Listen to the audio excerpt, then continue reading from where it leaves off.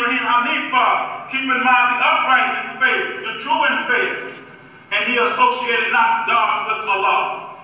He sought and he looked to the heavens, the Quran tells us. And there he saw a flickering light, the star. And he said, this is my Allah. He said, this is my Allah. Has that read? He said, this is my Allah. But he looked and he looked until the star set. He said, I love not that which set. My Allah, the creator that I'm looking for, will never set. It will always be there. So he rejected that. A small flickering light there in the heavens, which serves a purpose, as we know, for the navigators, the travelers. It generates light from within, etc. So it serves a purpose. And we know Abraham was a traveler. He traveled about. So I'm sure it makes great benefit to him. So rationally, perhaps he had some reason to look at something outside of himself as the creator, or as serving great benefit to him. And even in that, it was greater than what his fathers and his people had made. For they had fashioned it with their own hands. And then it came to a point where they said, come, let us protect our gods. Can you imagine this? This is your God. But yet you want to protect your God. Somehow you want to protect it from Ibrahim alayhi salam. But we find later that Ibrahim destroyed many of the idols. It shows how ridiculous that concept is. How ridiculous the idea of worshiping something that is creation, something of creation, something that you can make and fashion with your own hands. But nevertheless, it says Ibrahim alayhi salam went on. After the star set and he looked at the moon. And he beheld the moon in its great splendor. He beheld its fullness, perhaps, in the heavens. And saying, this is my Rabbi, this is my Lord. And the moon having a great effect, as we know, on the waters and on ourselves. It lends some benefit. So he looked, this must be my Lord.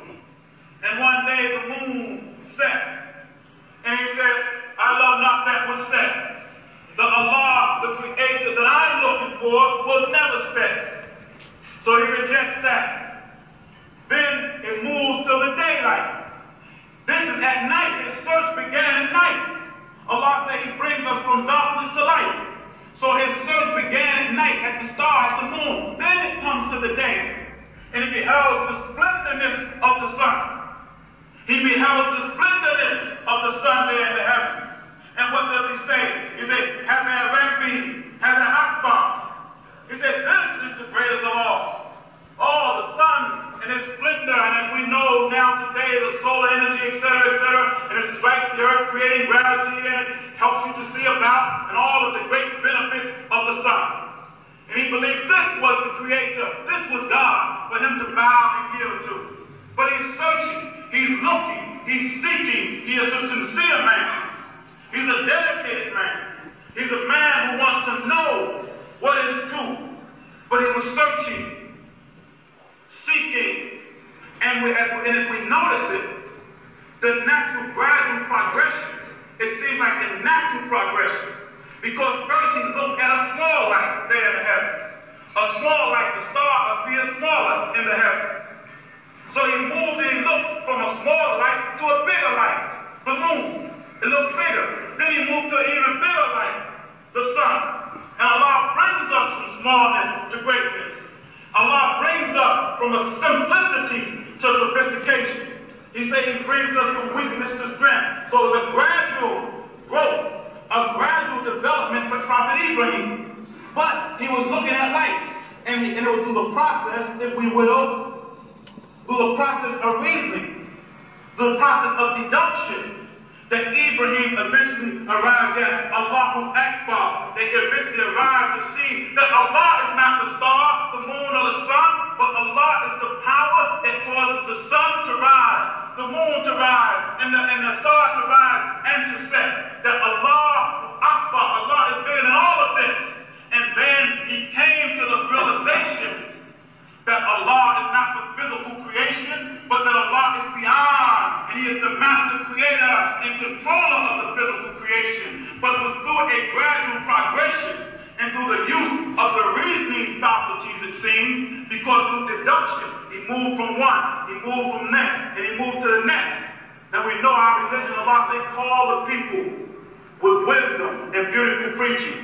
And we know in our religion that insana, that the man is a thinking man, that we are to think, we are to reflect, we are to ponder. In Ibrahim we found reflecting, we found pondering, and then he began at that to ponder on, as Allah said, Allahu Akbar, which is the greatest. He finally come to the realization, and he think, and he thought, and Allah led him and blessed him to find the true concept of Allah, of Tawheed. Now the Prophet Muhammad sallallahu alayhi wa sallam, we find the similar, that he used to reflect in the cave on the condition of his people.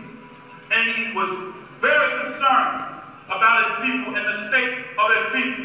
Why were they in such a state that they were in? Why were they worshiping these idols? What could be done? What must be done? And Allah blessed him, rewarded him with the great revelation, rewarded him with the grand Quran Kareem, with the great light, the noble Quran, revealed it on his heart. The Prophet Muhammad was seeking, he was searching, but he too acted the order of Prophet Ibrahim alayhi salam. And some say of this millah, the way of Ibrahim, the order of Ibrahim, the establishment, the structure of Ibrahim. Some even say the principle or the ideology of philosophy of Ibrahim alayhi salam. So we see after the order of Ibrahim, we can see certain parallels, certain harmonious activities in both prophets' life. And we know Prophet Muhammad was the final fulfillment, was the final completion, was the final cap on the prophethood. Let me move on. And we find now after Ibrahim alayhi salam came to the great understanding that Allah blessed him with, he did not keep the knowledge of Allah to himself. He did not put it in his pocket. He did not just keep it in his heart or in his head. It said that he went to his people. He went to his family. He went to his father. He went to his community and tried to call them to the proper concept of Allah. As the Prophet Muhammad, peace be upon him, when he got the great revelation, the great light, eventually he was told to arise and proclaim the message publicly and openly. Ibrahim, his people rejected him, and rejected him, and rejected him, and sought to kill him. They said, build up a furnace. And they cast him in the fire. And Allah made the fire a place of security and protection for Ibrahim alayhi salam. But he came with the message of Tawheed, of oneness, and tried to teach it to them. And one day, as the Quran says, that Ibrahim decided, after appealing to them, to their minds, with the pure message, one day he came to where their idols were. And he said, and what he did was he destroyed the many idols, except the biggest one. He destroyed all of the idols except the biggest one. It says when their backs were turned, when they were not present, he destroyed all of the idols except the biggest one. And it said when they came back, they said, who has done this? Who has done this? Who has destroyed our idols? And one said they have a young man that was in the area speaking against it. It was Prophet Ibrahim alayhi salam. So they bring him in. Who has done this? Who has done this? And Ibrahim said, ask the biggest one. Or it was the biggest one that has done this. And they say, no, you know that he does not speak. Ask him, let him tell you. And they say they were confounded. They said, you know he can't speak. We can't ask him. Say, you worship that which cannot speak, or do you harm or good? And now when we look at that, and we think of the appeal of our religion, that is a rational tactic, a rational appeal. That was an emotional appeal. He challenged their intellect to think. You make these with your hands. You make these with your hands. But yet, you bow to it. Now see if it can answer you. And they were confounded. They could not answer them. So they cast him in the fire. The Prophet Muhammad, peace be upon him, when they came back into Mecca, to wrap it up, as they came back into Mecca, they destroyed the idols that were there in the Kaaba. 300 and some odd idols. Destroyed all the idols that were there in the the Kaaba. And these are examples for us. These are great models for us. And what do we see then as a model when we think of destroying these idols? That we should have a commitment to destroy false idols, false ideals about our religion, false ideals about the Prophet Muhammad, peace be upon him, false ideals about humanity.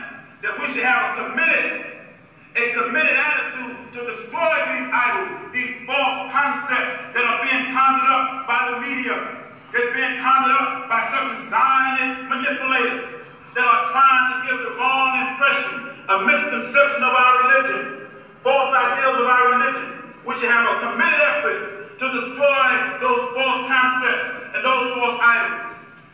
In my conclusion, we find that Allah blessed Ibrahim with the title of being the father or the leader of the nation because of his willingness to sacrifice his son Ishmael. Because of the willingness. So Allah blessed him, gave him the title of Imam of all the nations. Not of one nation, not of two nations, but the Imam of all the nations. The Imam of all the nations. Not just over the African nation, not just over the Arab nation, not just over the Pakistani nation, not just over the European or the Italian, not just over the black nation, but he was made the Imam of all the nations. And Prophet Muhammad ﷺ is the last universal messenger and seal of the prophets for all of the people. Not just for the African, not just for the Arabian, not just for the Pakistani, not just for the European, but for all of the people. Prophet Muhammad is the seal and messenger of all of the people. The Rasulullah for all of the people. And if we are followers of Muhammad, if we say that we are followers of Muhammad and we accept this deen, then our appeal, our dawah efforts, our concerns must be for all of the people. Our efforts must go out to all of the people. It must go out to the African, there in South Africa, under the regime, the oppression of the corrupt regime there. It should go out to the Arab. It should go out to the Pakistanians. It should go out to the Indians. Our religion is a comprehensive, universal religion.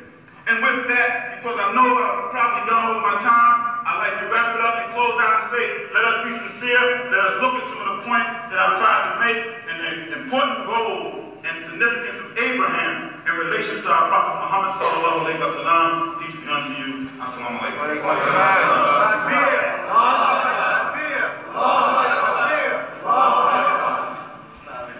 Actually, he was doing well. You don't see me pull out the second note. I mean, you're in good shape. You see that second note go up, and you know, alhamdulillah. We're so grateful to Allah. We also see that we've had more brothers and sisters join us as the session continues. So certainly this is a blessing, and we're getting a continuance of a very eye-opening perspective on the Prophet sallallahu alaihi wasallam.